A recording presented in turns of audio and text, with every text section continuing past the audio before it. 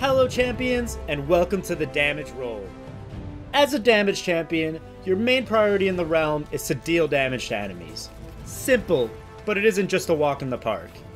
You're going to be the main target of nearly every enemy player, including the highly mobile flank class, who will seek to surprise you and take you down before you have a chance to respond. Your damage on enemy front lines, flankers, supports, and damage dealers can help alleviate pressure from your team, allowing them to control the objective and focus down low health targets to finish off what you started. The backline is where you should stay for most of the fight, forcing your opponents to get through your entire team before they can come close to eliminating you.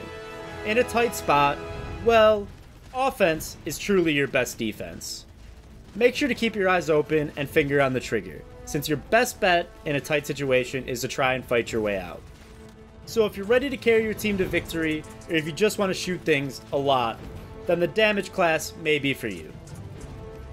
And remember, enemies can always try and run, but a true damage champion won't let them get very far.